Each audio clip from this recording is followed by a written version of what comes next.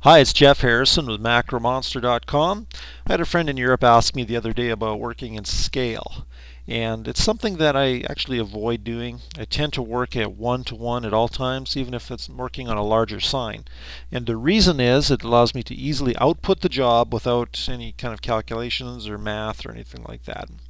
The only time that I need to scale something down physically is when I want to put it on an artwork proof sheet, and for that, so that the customer is aware of what they're paying for, I'll include some dimension lines.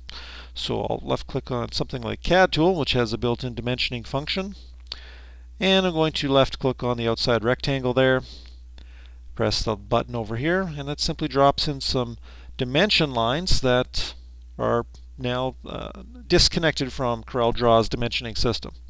So what I'll do is I'll select everything, put it on the clipboard by pressing Control C, go over to an artwork proof sheet page. This is a fictional company there, for example.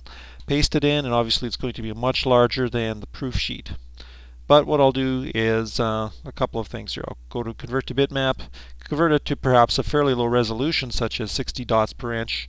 Now at these high dimensions, that it's actually okay, because once I scale this down dramatically to perhaps that size, press the P key, press the F4 key to zoom in.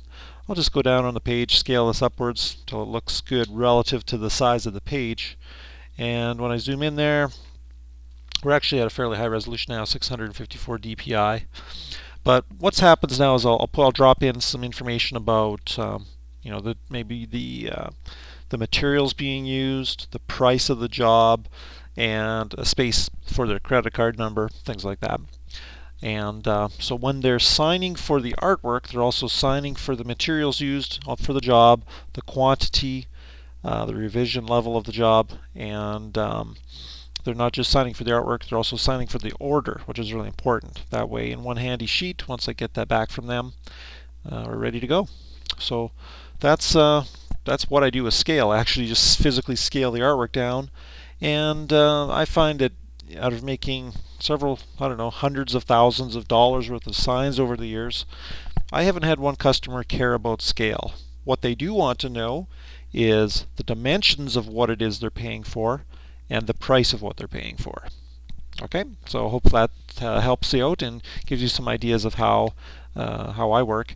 And the other reason I converted to bitmap is that, for some reason, if the customer, for whatever reason, tries to steal the artwork and use it somewhere else, they have a bitmap version of it. Right now, it's at a fairly high resolution, but I might convert that to 300 dpi or something at this point, just to lower it down so it's easier to email. Still high enough resolution that they can print it off on their printer, color printer of their shop, but they can't really use this job easily for a real sign later on.